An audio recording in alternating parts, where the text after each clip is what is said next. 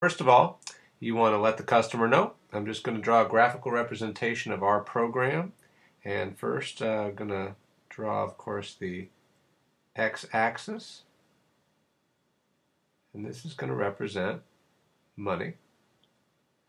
And then you're going to draw the y-axis. And this represents time. You want to go back and put in the key years. So we're going to do year 10,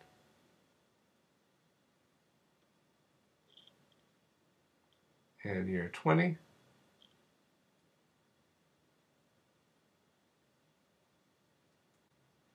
and year 25.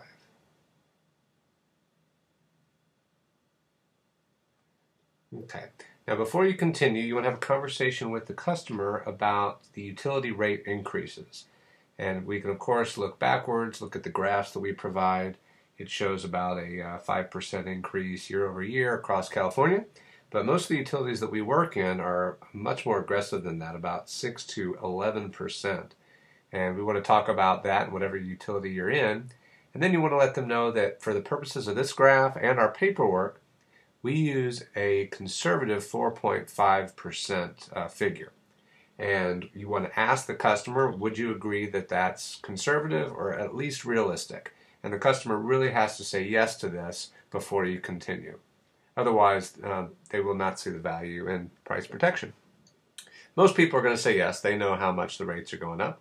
So you say, okay, great, now let's do this. Let's take your average monthly bill, and let's say it's $200, and go ahead and multiply that on your phone calculator by 12 months, and that's going to, of course, equal $2,400.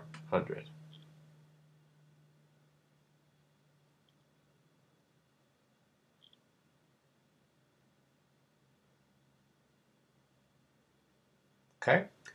Then you want to multiply that times 1.045. Now this is going to show that 4.5% increase every year compounding on top of itself. So you'll hit it 1 year, and that'll give you a number of 2508. And then you'll ask the customer to hit the equal sign 9 additional times, and that's going to equal the price or the cost of $37.27. Wow, goes up quite a bit. Then you're going to ask the customer, sorry to do this to you, but would you please hit the equal sign 10 more times? And then that's going to give you a figure of $57.88.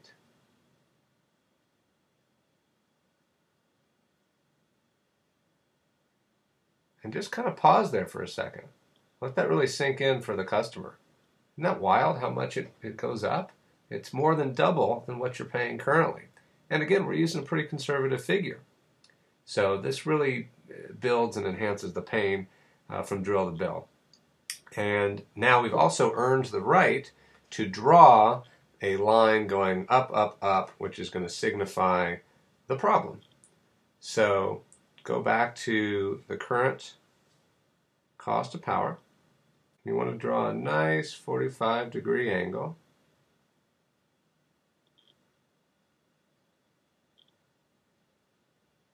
And this, of course, signifies the current plan that the customer is on. You want to draw an arrow because that plan never ends. Now you want to ask the customer a simple question. Would you agree that if you do nothing over the next 10, 20, 25 years, that all of this money would be going out the window into the utility? Okay? And then, of course, you want to follow up and say, don't worry, because what we're going to do is take all this money and redirect it. Some's going to go back into your home, and the rest is going to go back into your pocket. You're going to come out, we're going to install a beautiful solar system, and we're going to take care of all the upfront costs. And you want to just draw a nice dashed line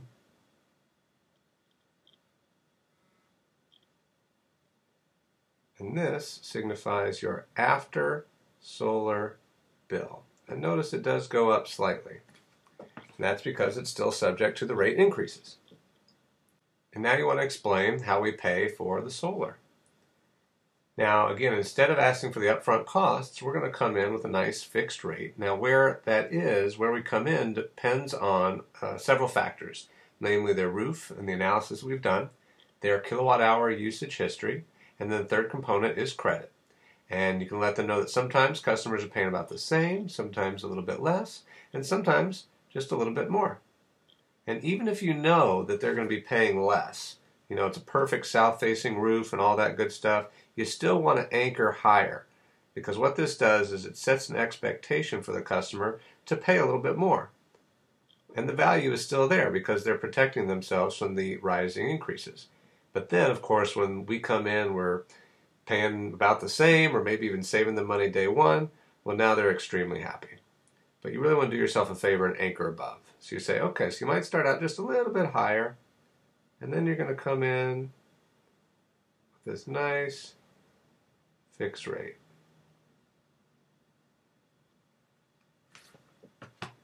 And notice, of course, that it stops at year 20.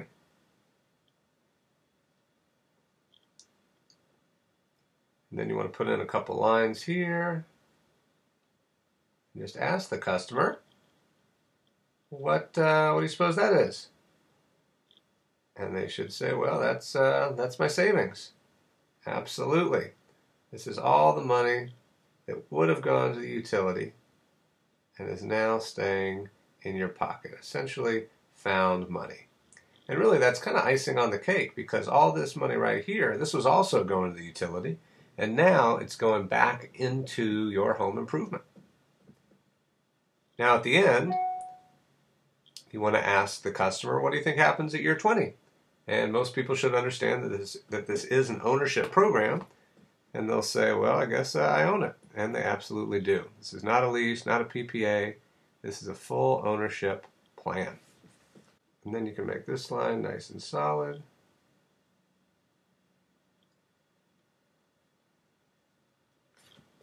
Draw in some big dollar signs, because now the savings is huge. Okay? Fantastic. Now, let them know about all the value that comes with this program. First of all, for the first 20 years, ASD is going to offer you a production guarantee. This means that we are indeed guaranteeing you a certain amount of electricity every single year, and if it underperforms, then ASD is contractually obligated to pay you per kilowatt for that underproduction. So you've got that coverage for 20 years, and then after year 20, when you own the system, you still have 5 more years of guaranteed power from the manufacturer's warranty, because they guarantee the panels up to year 25, and at that year they say that the panels will be producing at or above 80% efficiency as the panels were producing day one. So basically 2 lines of defense, which is really fantastic and pretty unique in the solar marketplace. Last thing to cover is one of the main objections with solar, and that is moving. So before this turns into an objection or an argument or anything like that, go ahead and inoculate against it. First, you want to use any year that they told you. So maybe in the discovery questions they said they're planning on moving around year 5 or year 7. You could use that date. If they don't have a specific time, I suggest you come right here around year 10 and go ahead and put a nice line right down the middle. This shows a nice before and after. And you want to tell them a little story. You want to say, okay, you go to sell your house in 10 years, and you're going to advertise your house on the MLS listings as a solar home. So all your potential home buyers come here knowing that you have it. This should inoculate against the question of, well, what if they don't want it? Well, they're not going to be looking at your house. Much like if you have a pool in the backyard, that's something that those buyers are looking for. It's part of the house. It comes with the house. Okay? And when they come over to look at your home, you have 2 options. One is you can transfer this system and the program right over to the new homeowner. So they would inherit your same fixed rate that you locked in way back 10 years ago. And they would also inherit both guarantees. They'd get the production guarantee, the product warranty, all that good stuff that comes with the program. The second option, which some people think is even better, is because there's no prepayment penalty with this program, you can just take the remaining balance left on the loan, not the full amount, okay, no interest, no prepayment penalty. So you can take that remaining amount, roll it into the cost of the home. Now you're advertising a house with almost no bill whatsoever, and that absolutely warrants a higher asking price for the home. So maybe you have $10,000 left to pay off on the loan, you roll that into the home cost, and you sell it for $20,000 more, which is the average rate that people are getting for solar homes, and you make a nice little profit there. So either way you look at it, whichever option you want to choose, it's a huge benefit and it'll help the home sell a little bit faster and make it a little bit more attractive. All right. After you've covered all those bases, just make sure you ask the homeowners if they have any questions and if they see the value in the program. And that is the graph.